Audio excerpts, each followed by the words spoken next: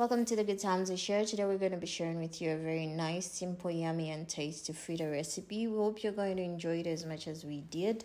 So the first step to this recipe is you're going to get a nice big bowl, 2.5 cups of flour, half a cup of sugar, a quarter teaspoon of salt, and you're going to get 15 grams of yeast. For the type of yeast I'm using, it's activated by adding in a teaspoon of sugar for this amount.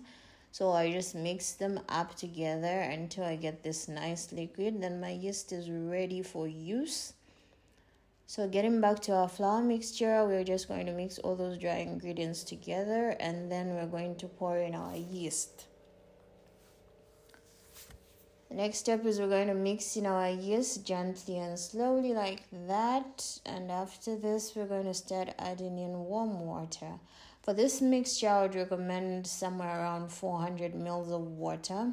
But also take note that you do not want to wet your mix too much. So keep adding in the water bit by bit.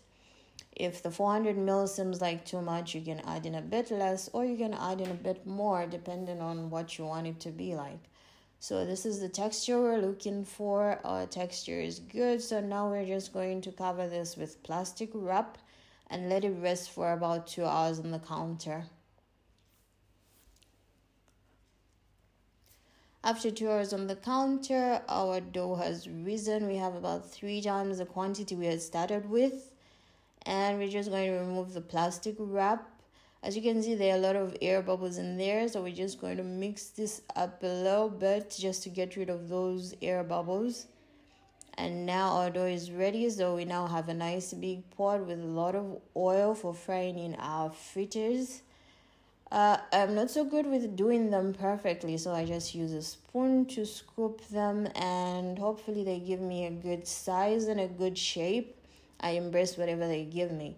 So after that is done, we're just going to be frying them. You keep turning them from one side to the other so that they cook gently and slowly on each side so as to make sure the inside is well cooked. So after they are nicely browned like this, we're just going to scoop them out of the oil. So my fritters are ready. You're going to repeat this process with all the dough that's left. And voila, for me, all my fritters are done. We hope you're going to enjoy this recipe as much as we did. Look at the inside. It's nicely cooked, nicely dry. Buon appetito a tutti. Don't forget to like, subscribe, and tell us what you think in the comments. Until next time, it's bye-bye.